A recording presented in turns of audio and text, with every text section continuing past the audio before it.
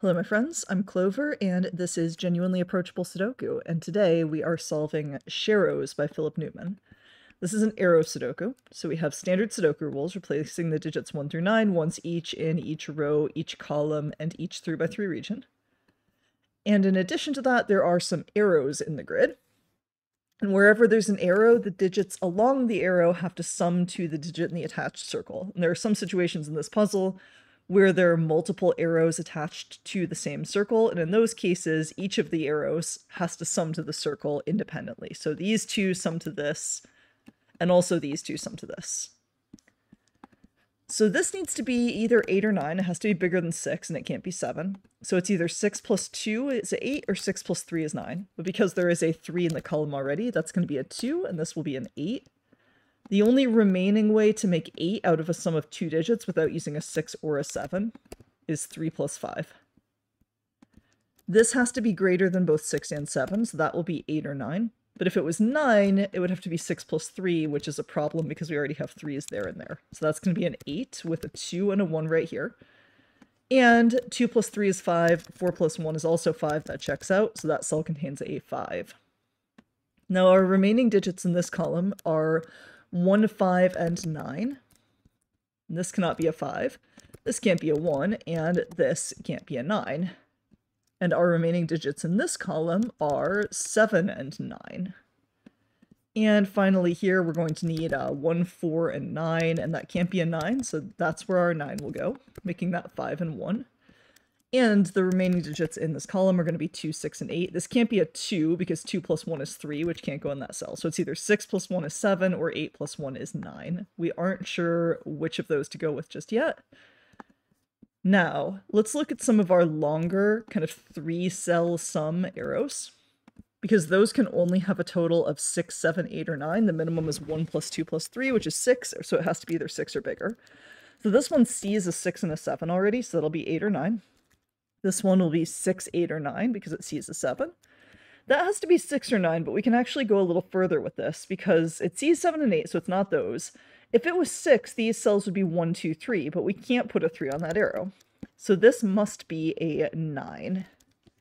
And then this is going to be 6, 7, 8, or 9. Now, what are our remaining digits in this row? So we need 1, 2, 5, and 8. The 8 certainly can't go here. 5 also can't go here because it would have to be 5 plus 1 plus 3 to make a total of 9. So this is going to be either 1 or 2. And I think that's all we can get easily right here. Now, if this was an 8, there are a couple ways of seeing this, and I'm going to give you the slightly more advanced one just because I think, this is the video walkthrough, maybe you'll find this interesting. If this was an 8, without doing a 2, to sum to 8, we would have to have the absolute minimum of all 3 other digits. So that would have to be 1 plus 3 plus 4, which equals 8. However, if we were to make these 1, 3, and 4, there would be nothing left that we could put into this cell. So that would be broken. That means this has to be 9. Now that doesn't contain a 2, so the only way to make a sum of 9 without a 2 is going to be 1, 3, and 5, making that 4 and 1. These will now be 6, 7, and 8. Now to make a sum of 9 with no 1, no 3, and no 5, we have to have a 2 plus 7. That's the only remaining way to do it, and we have a 7 in this column now. These guys are going to be 1, 4, 6, and 9, and because there is a 6, 7, 8 triple here, we can't have a 6 there, so my 6 will go right there. And this certainly can't be a 1 or a 4 because it has to be bigger than 6, 7, or 8, so that will be a 9. That'll be a 1, 2, or 3, except that it can't be a 1, so that's not a 1, and that is not an 8. And now one of these has to be a 5, so this is either 2 plus 5 or 3 plus 5, so this cannot be a 6, because 6 would have to be 1 plus 5. Now, these digits are 4 and 8. This can't be an 8 because 8 can't be part of a 3-cell sum. 8 plus 1 plus 2 is too big. So where do we go from here then? This can no longer be a 9, so this does have to have a 1 on it. In fact, the only digits it can include are 1, 2, 3, and 4, because if we go any bigger than that, we can't use 5, and if we use a 6, we have to go up to at least 9. 1 plus 2 plus 6 is 9. So these are definitely from 1, 2, 3, and 4. Now there has to be a 1 in one of these cells. Where was the next move of this puzzle?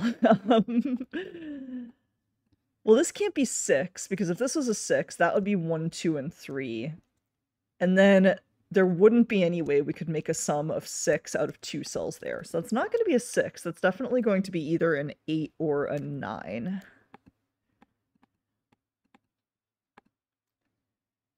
And I did test this one before it came out, but I'm struggling to recall exactly what the next move is here. So bear with me, let's figure it out.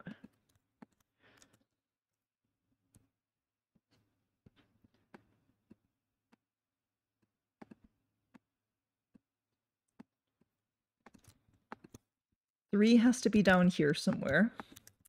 And those are going to be from 2, 4, 5, and 6. Now, if we work on this 2-cell sum, this can't be 1 or 8 because we can't have a 1 or 8 to match it down here. And then if that's 2 or 5, then this has to be 4 or 7, so it's 4. So that's a 4 and 5. And to make 9 without using 3, 4, or 5, we have to go 1, 2, 6. That was a little bit messy, but hopefully that was clear enough for you to understand what was going on. We now have one location for 6 in this region, which resolves the rest of the region. This is now our only position for 8 in row 5, making that a 1 and a 9. And that's now a 2. Now to make a total of 9 without using a 1 at all, it has to be 2, 3, and 4. The 2 in the row resolves this. I still need a 7 and 8 to finish this region, which is right there. And I need a 5 and a 6 right here. Okay. Here I need 1, 5, 7, and 9, and that can't be 9 on the arrow, and that can't be 1 or 5, given what I have already in the row. That's interesting. That's now a 7-9 pair. I'm not sure if that's going to become relevant momentarily, but it may. Let's look at this column now. This can't be 6 or 7, so this is definitely an 8, and that can't be 3 or 4. So this is a 1-2 pair, meaning that this is either 6 or 7 to sum with 1 or 2 to make 8, and it can't be a 7 because there's a 7 in the column, so that's 6 and 2. This is going to be 1 plus 3 plus 4 to total to 8. The 6 makes this an 8, which resolves that to a 9. And also resolves that to a 9. And my remaining digits in this region are going to be 5, 7, and 9. This is now a naked 5. So that's now a naked 1, and this is going to be a 7. So we can't make the sum be 9 here with the 7 on the arrow, so it must be 8. Okay, and I need 3 right there, and my last digits here are going to be 2, 4, and 6. 6 equals 2 plus 4. And that is how you solve Philip Newman's Sharrows. Hope you guys enjoyed that one. If you want to solve it yourself, there is a link to do so in the description of this video, and I'll see you again in a few days.